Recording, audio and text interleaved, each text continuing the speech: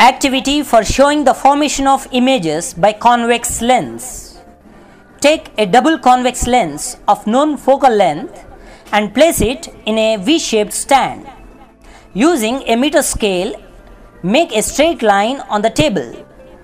Identify a convenient point at the center of this line and place the stand with the convex lens. Mark the principal foci of the convex lens and also the center of curvatures. Use a wire gauge as an object.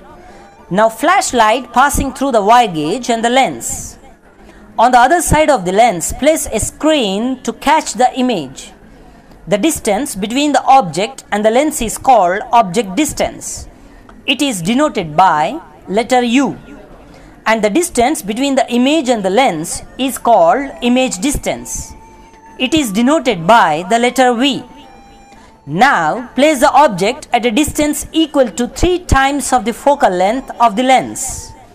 Observe the image formed. Keep decreasing the object such that it is placed other 5 positions and note down the image distances and their natures.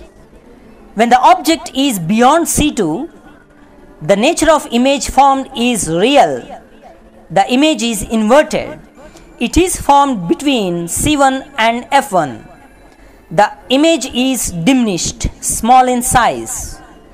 When the object is on C2, the image is real, inverted, same size on C1. When the object is between C2 and F2, the object formed is beyond C1. It is inverted, real image and magnified. When the object is on F2, the image formed is at infinity. When the object is between F2 and N, the image formed is on the same side of F2, but the image is now virtual, erect and magnified.